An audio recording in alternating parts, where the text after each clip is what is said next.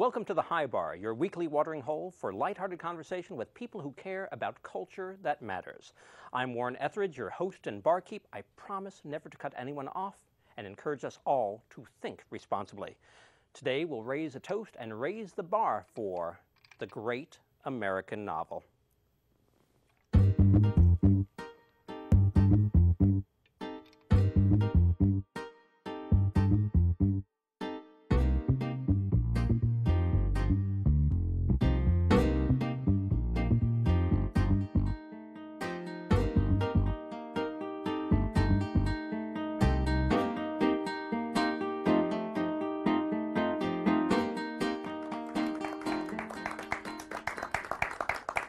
Sometimes it seems that the great American novel is as elusive as the great Seattle bagel, but that doesn't mean I don't keep looking for it.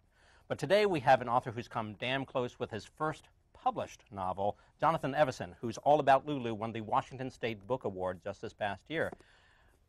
Welcome, Johnny. Thank you, and thanks for having me be a guest on the High Bar, my friend. Oh, no problem. You like to drink and you like to talk. I do. That's a good combination for us. Yep. But tell me, should we really be concentrating on the great American novel, or is this a pipe dream? Well, you know, Warren, I guess it's probably kind of hard to argue that the novel hasn't lost a little steam and a little social currency in the past, 5 or 6 decades or 10. But I kind of feel like the novel is more important than ever because it is the only thing that does slow down, because it's the only thing that does allow us to really reflect in a culture where images are coming at me at 220 a minute, and there's a constant stream of internet media fighting for my attention. The book is this little world that can do things that no other artistic medium can do. So when people tell me the novel is dying, I tell them, I tell them something with my finger. That's a retort. Yes. As a wordsmith, that's what you go to as a gesture. That's right. But isn't it possible that you're just being passed by, essentially? I mean, isn't that evolution? Me personally, or the rest of them? Well, you personally, but no, also the field in general. In what way? I mean, if we go to that David Shields thing about reality hunger and the fact that we're moving to these smaller snippets, what about that? Maybe the novel is dead. Maybe the attention span is gone. If you let it be, I mean, I just think too many people just want to glom onto technology for the sake of being technology without really stopping to consider whether it's an improvement. I don't want to be constantly distracted. I don't want a constant stream of media. I find that the discontinuity of the modern world is something I'd rather sort of have some little respite from at some point. That's why I live in the woods, and that's why I read novels. Right. But you're an oddity that way. I mean, most people are not reading like that. Most people aren't. They're looking at their little iPhones or their Blackberries or they're playing on computers. They're not doing that. Yeah. Why? I think part of the problem with the novel seizing a bigger piece of, say, the entertainment dollar or just the cultural consciousness is just the fact that the Academy has sort of marginalized the form. I mean, we're stuck in a college basement with elbow patches and the sort of intellectual elitism that requires that an instructor explain to me why something's good, or that celebrates the formality of language because nobody can tell a freaking story anymore. I think this is hurting the novel as much as I think the way the novel is published is hurting the novel. The fact that there's just too many titles being published. There's plenty of demand to sort out still, but when there was 1 million titles published last year, 1 million books published last year. In 1990, there was 50,000, okay? So readership has probably gone up. The industry as a whole, because of this giant long-tail backlist and all these titles, more books are being bought than ever, but fewer people are able to make a living. Fewer people are able to distinguish themselves because, meanwhile, the gatekeepers are going away. The newspapers are failing, you know. There's just a whole bunch of cultural things conspiring to try to kill the novel, but, I mean, you know, I know a lot of passionate, amazing writers that are doing things with the novel that have never been done, and you know, I guess. But with 1 million books being published, they must be getting published, right? Yeah, I think that figure is probably 50% self-published, but still, even the big five, even the big corporate publishers are publishing something like 300,000 titles in a year. There's probably 3 million readers, so you know, do the math. I mean, I heard a statistic that blows people's minds about debut novels, that the average debut novel, I mean, be it from Simon & Schuster to, one of the POD publishers sells less than 1,000 copies. Nobody knows that. And that's good. 1,000 copies would be good. 1,000 well, not good enough that you might have to change your name to have somebody to publish your next book if you sell 1,000 copies. It's that bad. If you don't sell 4,000 to 7,000 copies with a corporate publisher, it's going to be really hard to have somebody want to buy your next record. And yet, they continue to glut the market with all these titles instead of concentrating on marketing. I know when I published my first book when I was 16, it was a book about football trivia. I have a copy. And my editor came to me and said, "You just outsold America's leading poet." And he was excited, and I thought, this is the saddest thing I've ever heard. So I shouldn't be outselling Rod McEwen or whoever it was at the time. Yeah, well, what somebody said about poetry is like between Shakespeare and Eliot was a bad time to be a poet. Or something like that. It's just, it's tough out there. You consider the poet, I mean, again, it comes back to the academy. Like, you could be Which one academy of the. are we talking about? We're not talking about AMPUS here. We're talking about the academy. The Just academy. big, yeah, we're talking about universities and professors and the creating this literary canon, mostly of dead white guys, and. And dead white guys. Yeah, and of course, and you haven't been drinking yet today. No, that's the amazing problem. thing. That's would the you problem. like to crack Yes, the beer? I would. Okay. I'll just take a little sip of this first. Oh, that's even better. Now. Oh, you asked for a twist. Is this where I get Molly on the phone? The twist is, call your agent right now. Oh, okay, let's sure. get cracking. Yeah, she wouldn't answer. Okay. You're an award-winning author, though. But so more books being published. So there is more opportunity, but is this like the digital revolution? Everybody says, oh, like filmmakers now have so much more opportunities, but with more stuff out there, we're just glutting the market and nobody knows how to find it? I think there's better opportunities to find it now than ever. I think this is an economic issue. I think that the 20th century and the 19th century were about supply-side economics, supply. We figured out supply pretty good. Right. The point with, I mean, getting a MP3, for instance, is not hard to do for free.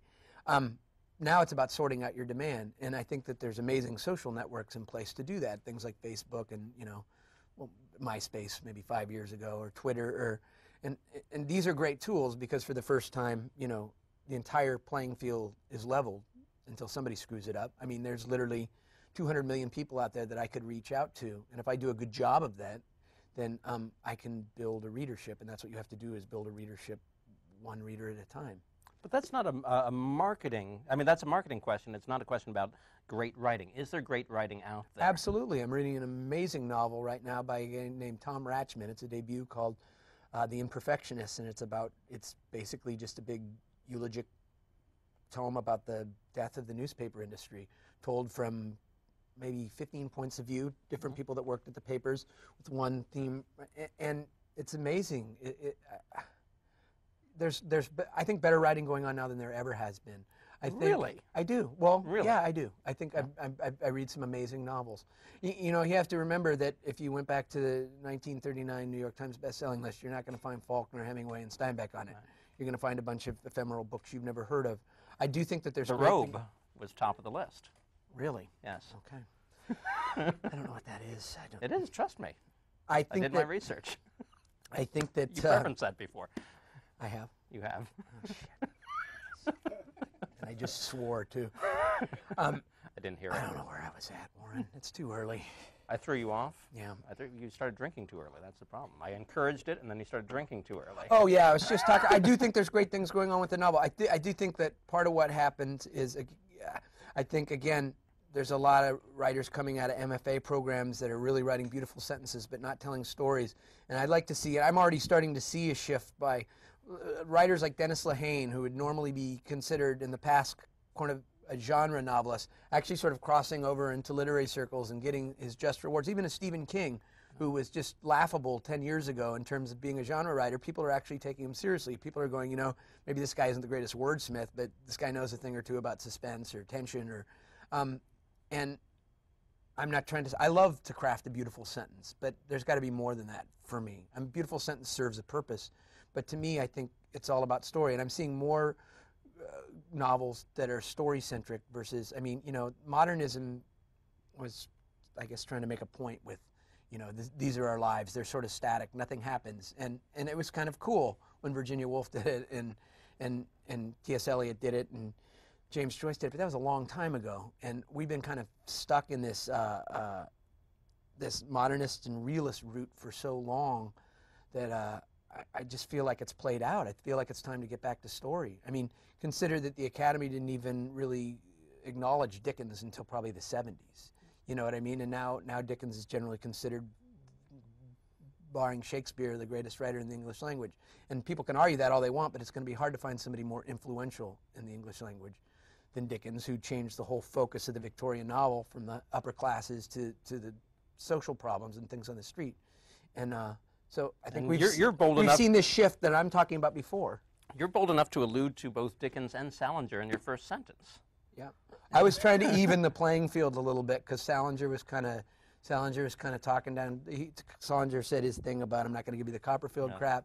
So I wanted to, and he wasn't around to defend himself, so I wanted to stick up for Charles as like my spiritual father, but from all reports, a real dickhead in real life. But there you go. Salinger or Dickens? Dickens. We know Salinger was a dickhead. Dickens, it's hard to say. I saw an episode of Bonanza where he was complaining about plagiarism and people printing his stuff. He was a real jerk, so I feel like I know. Maybe that's why he hid himself away. Maybe he was doing us all a favor. Salinger? Yeah. Well, look, Harper Lee demurred, and I think she did it quite gracefully. You know what I mean? Right. Nobody hears from Harper Lee. I think that by being a cantankerous, I think it was sort of planned, don't you? But I have read you argue that maybe what literature needs, what the great American novel needs, is some bigger-than-life personalities, that we need a Hemingway again, that we need somebody bold. I think that's definitely true. That, I mean, even somebody as recently as Hunter S. Thompson, which isn't recent, but I mean, I think to have personalities that are bigger than life, to allow writers to get out of the college basement, to sort of broach the mainstream a little bit. I mean, the writing life is actually pretty damn sexy. And it's better. Really? Yeah. Well, mine is, dude. Really? I said, sexy. You drink beer in a Winnebago. Oh yeah, I guess you're right. Maybe that doesn't sound. To me, that's sexy because I have no schedule. I get to go out into the mountains and drink beer and a thing. I get to do whatever I want. Right. That's better than sitting. I mean, look, what's Brad Pitt doing? He's sitting in a trailer, except it's on a lot, and there's 30 people bugging him for autographs. I'm just out getting skunked with a bunch of white hairs. Writing what I want. That's sexy to you. Oh, gosh, I guess so. What does your wife think of that? What? Does she consider that sexy? She's not there. No. Does she that's think, where I get all my work. I've married into the sex appeal of the novelist? Boy, you're really going to have to ask her that question because she married a novelist who had 6 unpublished novels, so I don't know what she saw there. It wasn't so sexy when I was digging ditches. No, I just mean that there are writers out there with personality, and I'm definitely proving pretty convincingly that I'm not one of them here. But no. I think it would help. I think it would help the general cause if writers were more had more social currency, were more a part of. I mean, there was a day when there was a big news story, people went right to big novelists and asked them for. Nobody does that anymore. Right. People are going to ask, Prez Hilton before they're at, before somebody's going to go knock on Philip Roth's cabin door. He's another sexy life. Another shut-in, probably drinking all day, pumping it up. See, that's sexy to me. Yeah, man, I just want to be left alone, I guess. Maybe sexy was the wrong word. But aren't you that's right. Depressing or pathetic. Maybe that. No? Maybe it's because I have constant internet access while I'm sitting alone in that office that the word sexy comes up. But I mean, this thing about like the bolder characters, the bigger-than-life characters or something, seems like you're reducing literature to the, what we've done to pop music. Like, unless the woman is attractive, she can't possibly sing. When there are plenty of people who actually can sing who just are homely. Yeah, I'm not saying that. I mean, do we really have to be brassy and TV-friendly to like write a great American novel? I don't know. Was Norman Mailer handsome? I don't know. No, but he was brassy. Yeah. I don't. I mean, I don't mean no. I don't want to see it go that way. Unfortunately, I think it has. I think it is easier for writers who are easier on the eyes and that can perform in social situations because touring is so much a part of the thing, and that's unfortunate. I mean, look. I mean, every writer, me included. I'm a social person. I would way rather just sit in my ivory tower, i.e., 76 Winnebago, getting skunked and writing great American novels. But I would starve in there. I just can't do it. I have to find readers one at a time.